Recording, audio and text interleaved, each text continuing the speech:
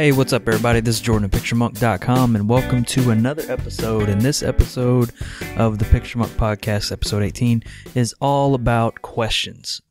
On Friday, I believe, or Thursday or Friday this past week, I was up really late last night, and I just put out a tweet on my Twitter account, and then that's at PictureMonk if you want to follow me there. And it has to do with just questions. I said, I know it's late, but just if you have any questions, send them my way.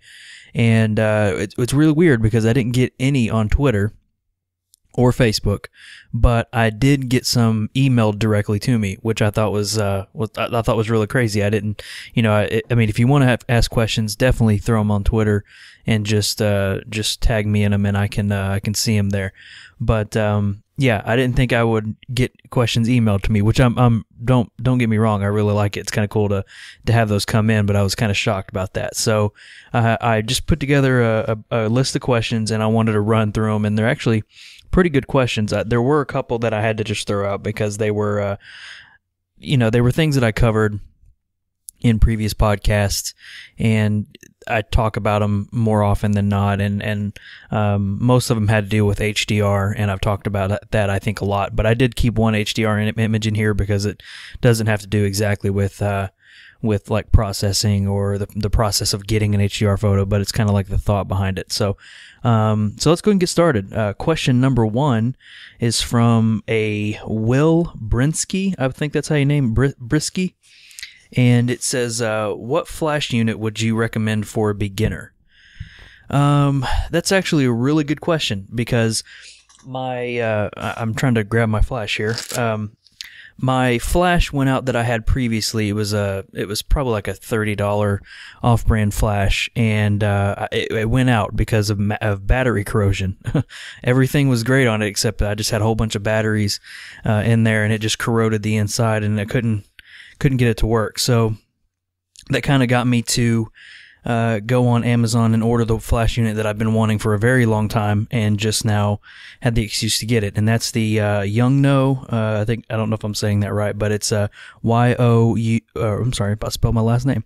It's Yongnuo.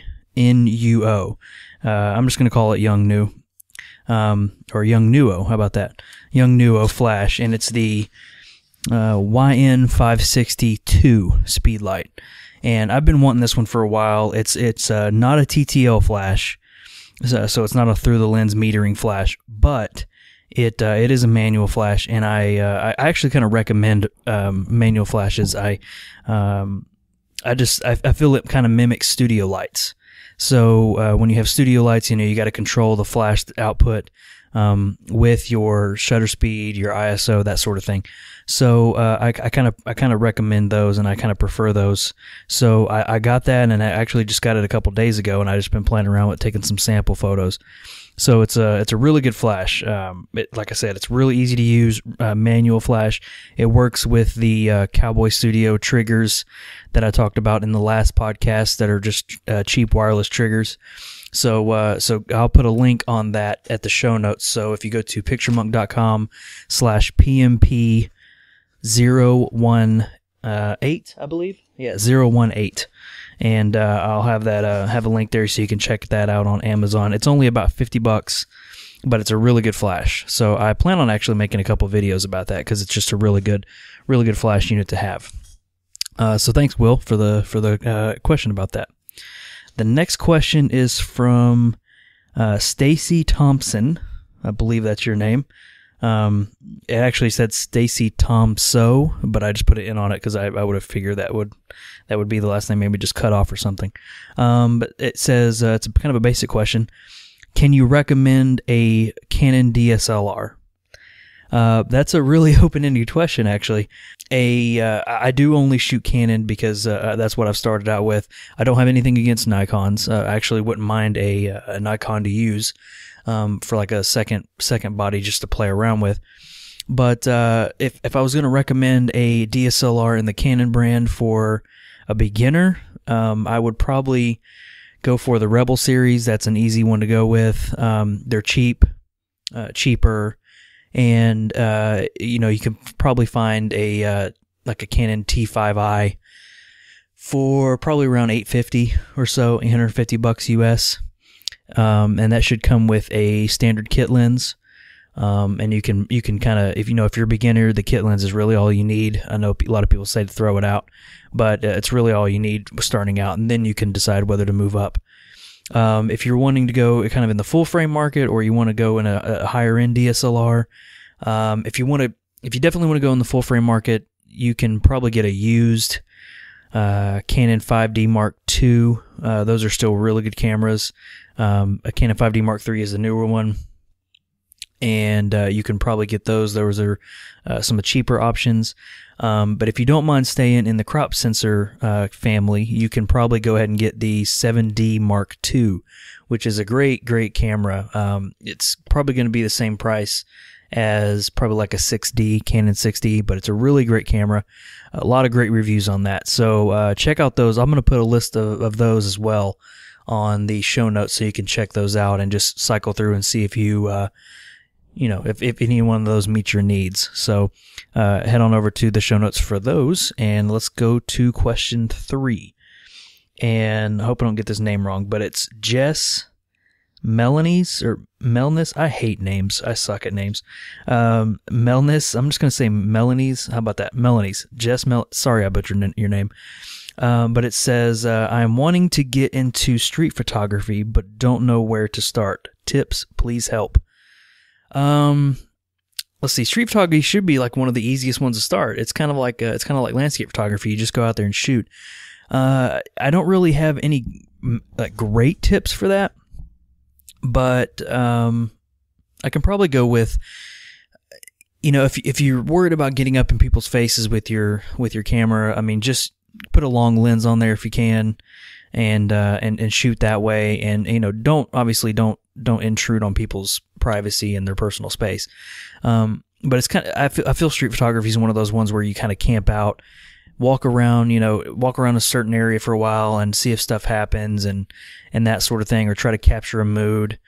But one tip that I do have in regards to shooting, especially in the summer months where it's really hot, is to find a parking garage in one of the cities that you're going to be. Like, since I live near downtown Greensboro, North Carolina, there's probably 6 parking garages that I can choose from. There's probably not that many, but it seems like there's a lot to choose from. And so, for example, I was trying to do a time lapse video of some of the streets and just have people walking fast and cars driving by and everything. But I wanted to get a higher elevation, so I was like, why not go in a parking garage? So, usually around Saturday morning or Sunday morning, the parking garages are just bare, and it's free on the weekends. At least here it is. So it's free on the weekends. So I just drove up to probably like the 3rd or 4th level. I didn't go to the highest level because it's not covered. And that's one reason why I'm saying in the summer months it's easy, because it's easy and recommended for that, is because you're still out there and you're still able to look out, in the parking garage area, look over the city, but you're covered, so you don't have to worry about the sun being down on you. So that's one tip that you could do if you wanted to, try to get an overall view of the city, but still not have to deal with the heat and stuff like that. So basically just street photography. I mean, it's just basically just trying to catch a mood, catch a scene. It could really be anything. Post-processing is probably where it's going to make your big impact.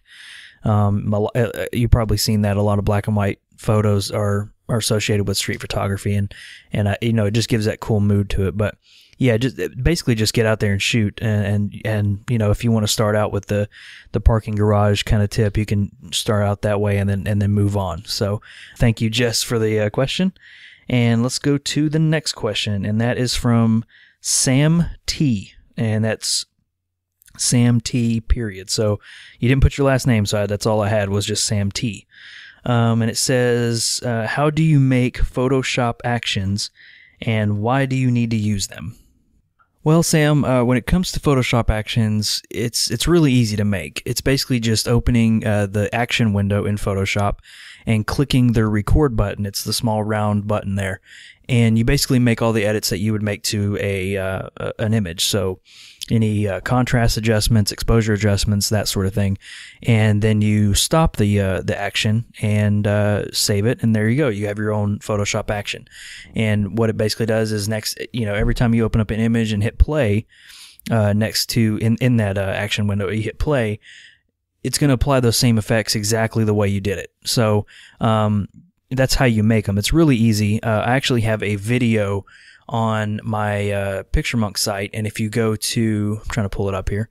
If you go to picturemonk.com/freebie, it's one of the Friday freebies that I had where I actually gave you a downloadable action. So head on over there and you can check that out. But why would you use them? That is, it's kind of subjective, really. A lot of people don't use Photoshop actions because they want to touch individual edits of their photo. But I kind of use them like I would presets in Lightroom, and it's where I would do basic adjustments. So I know if there's going to be one thing that I do to every photo, might as well make an action for it and not have to touch it each time and just run that action, it's done. So it's more of a, if you're a stickler for a workflow, then actions are good to use for that. So just kind of think of them like presets. If you use like a lot of presets in Lightroom, you're probably going to, like your actions and build up your own Photoshop actions. So let's go to the next question, and that is from Donnie Patton. So his question is, his or her, I would assume it's him. I'm going to shoot a wedding for a friend in April, and I'm not sure what to charge. Kind of wasn't a question, but but I get what you're saying. So I haven't done many weddings. I've only done 2 weddings, and both of those were smaller weddings. Nothing like you would expect to see from Basically, what I'm trying to say is they didn't pay a whole lot of money. Like the first one I ever shot was really kind of like a backyard wedding, and it was a nice backyard. It was the bride's. It was her uncle's house, and it was on the lake and stuff like that. But it wasn't that big of a wedding. So I basically only charged them for me going out there. I did have to drive about 45 minutes. For me going out there, it was I only charged them $250. And I didn't mind it because it was my first wedding. I knew that I wasn't experienced, so I knew I wasn't going to charge them a lot. And thankfully, I got the photos that they needed and that they wanted. So just make sure you get the photos that they need. The second wedding I shot was for a friend of my dad's and a coworker that I used to work with, and they were kind of an older couple, so they didn't have a lot of things that a normal wedding would. They didn't have like the first dance and the father bride dance and all that kind of stuff. They didn't have any of that stuff. It was basically just the wedding, and then the reception with eating and basically that's it. And I just got a couple candid photos of the scene. So, and I think I charged them $500 for that one. And so I gave them as much photos as I could, and that's about it. So I haven't really done any high-end weddings, and I don't want to do any high-end weddings because I know I'm not really prepared for that. Number one, I only have one camera body as I sold my other camera body, so I only have one camera, and I really do want two different bodies so I can keep switching out, if I want to go telephoto, wide angle, that sort of thing. So I know I'm not equipped for that, even though I do have a camera that can really handle weddings now. I'm just not ready for that. So I would just kind of, just look at it the way that they're seeing. If it's going to be a smaller wedding, then don't charge them a lot, because if it's your first wedding, then, you definitely don't want to charge them a lot, and you don't want to, kind of rip them off if you don't give them what they want. And that's kind of hard to say, but, you don't want to take the money from them, even though they're their friends. If you say, hey, I don't want to take I don't want to be paid for the image, or for the taking the photos, maybe use the money to hire another photographer that's more equipped. But I'll be there with my camera and I'll get some photos. If you're not worried, or if you're too worried about getting the actual photos, and you don't want to, you're kind of nervous about it, maybe you go that route. So check that out. If you want to try that. So when you do shoot the wedding, though, Donnie, email me back and let me know how it went, and see and let me know what you chose to do. So the next question is. I kind of wrote this down. I can't read my own handwriting. I think it's Elaine Meyer. Yeah, I'm going to go with that. Elaine Meyer. Let's see. The photography group I belong to says to never use HDR, or never just use HDR. But I like it. What are your thoughts? And that's the photography HDR question that I kept in there. I don't really think that your photography group should tell you what to use or what not to use. So that's my first thought on it right away. You got to create your own style. You got to create your own niche. So, use HDR if you want to. I don't care what they say. Use HDR if you want to. Some people are going to like it. Some people are not. It's fine. It's your photos. If you like it, do it. So, that's my first thought. But, I can kind of guess, where they're coming from. They don't like the, completely overdone HDR images, which I don't prefer either. But I don't, go around saying, "No, don't use that." So it's kind of that way. Just do your own thing. If the photography group is dictating what, not dictating, but putting out there that, hey, don't use this, then, maybe not belong to that photography group. Because really, I would never been to a photography group, and I do want to go. But I've never been to one, but I don't think that they should, kind of handle themselves that way. So, thank you, Elaine, for the question. And let's go to the next question. And that one is, I see photographers on Instagram posting photos not taken with an iPhone. Do you know how to do that? Yeah, I think there's a service, and I don't remember the service's name, but it's a paid service to where you have to upload that to that service, and they'll post it on your behalf on Instagram. I don't really want to pay for another service because there's a whole bunch of monthly stuff that I pay for when it comes to photography. So I don't really want to pay for another service, especially just to do that. But I do have a workaround for you, and it has to do with downloading the Dropbox app. And basically what you do is, whether you have a PC or a Mac, you would go to Dropbox, create a free account on Dropbox, and what it'll do is it'll put a folder on your computer to where that folder automatically syncs real time with Dropbox. So like on my Dropbox account, I have a Instagram folder, and when I want to put something on Instagram taken with a DSLR, I will pop that image into that folder. And then that folder will sync on my iPhone to the Dropbox app on my iPhone. And then so, I'll just throw a whole bunch of them in there at one time, and then I'll go on my phone and I'll open up the Dropbox app, and I'll pick the one that I want to put on Instagram. I'll download it to my phone and then upload it through Instagram. And that's the easiest free way that I've seen to do it. If there is another way that anybody else knows listening to the podcast here, there is another easier way. Be sure to email me about that, or hit me up on Twitter and let me know about that too, because I would be interested. But that's the best one I've seen, and it's kind of an easy workflow. I don't have to keep going to weird services and all that kind of stuff. So Orlando, that's your name. I didn't ever say your name. Oh no, that's not you. Yeah, that's you. Okay, Orlando Tate. That's what I got for you. If you, like I said, if you find out another way by chance, let me know. So thank you, Orlando, for the question. All right, the next question, and this is almost it, is, do you have any filters you would recommend? I assume you're talking about camera filters that you would put on the front of your camera, not like filters like Instagram filters or stuff like that. So I'm going to go with that. And this is from Henry Williamson.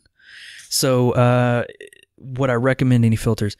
Yeah, I probably would recommend a circular polarizer filter. Definitely get one of those. A neutral density filter, if you can get multiple of those. And I think I have a couple 2-stop or 3-stop neutral density filters. And I think that's all that I have. I do have a UV filter, but it was just because it came with the camera. I don't ever use it. I don't recommend using a UV filter. A lot of people just use it as some protective thing. So like if you drop your camera, it's not going to bust the lens. It'll most likely bust that filter, and you can just screw it off, and your lens is good to go. But normally I don't have that problem. I think I did break a lens. I broke a whole lens one time, but a filter wouldn't have saved that. So, yeah, I would get a circular polarizer, and that's basically it has that same effect of polarizing sunglasses where it darkens the glare off of objects. So, the sky will darken a little bit as you rotate it around. And a neutral density filter is basically just a filter that darkens the image overall.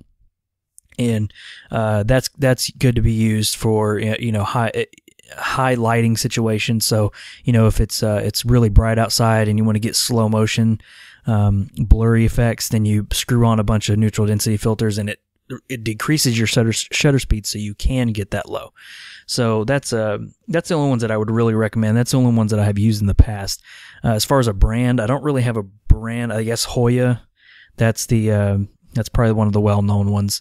And I believe my circular polarizing filter is a Hoya. So just make sure you find the right thread for your camera or for your lens. Just look on the front of your lens for a circle with a line through it. And then there's going to be a number beside it in millimeters, and that's the number you want to look for when you're buying a lens filter. So thank you, Henry, for the question. All right, and the last question is, let's see, this is a kind of a longer one. I just bought my Canon T5i. Hey, there we go. Let's see, who asked that question? We got Stacy Thompson recommended a DSLR, and I recommended the T5i. So there you go. And this person is Shirley King. There we go. Yeah, Shirley King. I just bought my Canon T5i and want to know what lens to get. I am a super beginner, and she put that in quotes. I am a super beginner, and I don't know what all the F numbers mean. What would you recommend? Let's see. Well, I'm hoping your camera, your T5i, came with the kit lens. If you just bought the body only, then probably I would recommend... Ooh, that's a tough one. Probably a 24-70, probably Sigma lens or a Tamron. Probably Tamron. You're probably going to find a 24-70 2.8, but those are going to be more expensive. So I would try to get something other than that. And basically, when you say the F numbers, I'm assuming you mean the aperture. The F numbers or the aperture of a lens is how big the opening of the lens can get. So if it says f4, then your aperture will be f4. That's the lowest it can go. If you get like a nifty 50, which is the Canon, or they have a young Nuo or whatever, 50 millimeter, but the Canon 50 millimeter 1.8, that F number that you said is the 1.8. So it can go all the way down to 1.8, which means you're going to get a super blurry background. And that's kind of, when you take portraits and stuff, that's usually what you want. But if you get an F4, the lowest it can go is F4, so it's not, the background won't be as blurry unless you zoom in and that sort of thing. If you got a kit lens, I would stick with the kit lens just for now. If you're a super beginner, I would stick with the kit lens just for now and learn your camera, learn composition, maybe get some editing going on, that sort of thing. I wouldn't worry about lenses whatsoever. The only lens that I would, if you do have your kit lens, the only lens I would probably recommend is the Canon 50 1.8, just so that you can experiment with the 1.8. And it's a pretty cheap lens. I think it's about $100. So you're not really out a whole lot of money, and it's just a great little lens. I mean, even with my Canon 6D that I have, I still use my Canon 50 millimeter to record my videos and stuff. So it's a really great lens. It's really sharp, and even being plastic, it's really well made. So if you didn't have it, again, I would get the Tamron or Sigma 24-70, and just kind of stick with that because it's kind of like an all-purpose range. It's not going to be as wide angle as an 18 millimeter would be, but you'll do. So that's what I would recommend. So thank you, Shirley King, for the question. All right, guys, that was basically it. I just wanted to run through a bunch of questions that I had, and please keep sending questions in. That's actually really cool to get questions. I think I almost skipped a bunch of these when I was looking through my inbox, and they came in a different folder than I thought. So I have a whole bunch of questions, that I answered, so I want to answer more. So send them over. You can email me at PictureMonk picturemonk@gmail.com, or just go to picturemonk.com and go to the contact form, and you can email me that way. So that's how I got all these questions, was from the contact form. So thank you very much. But yeah, thank you guys very much. Coming up next week on the PictureMonk site is, let's see, we have 2 videos, I believe, and a Friday freebie. And I do apologize for not putting up a whole bunch of stuff, especially on my YouTube page, because for my 9-to-5 job, it's been really hectic around this time of year, just because there's a lot of work going on. But after the, let's see, when is it? After the 27th of March, it's probably going to be open season, so I'll be able to make a bunch of content and crank it out and get you guys some photography stuff. So thanks again for listening. I really appreciate you guys. Head on over to PictureMonk.com and you can see a bunch of stuff. Again, email me questions at PictureMonk@gmail.com. And that's about it. I appreciate you guys listening, and I will catch you guys in the next podcast.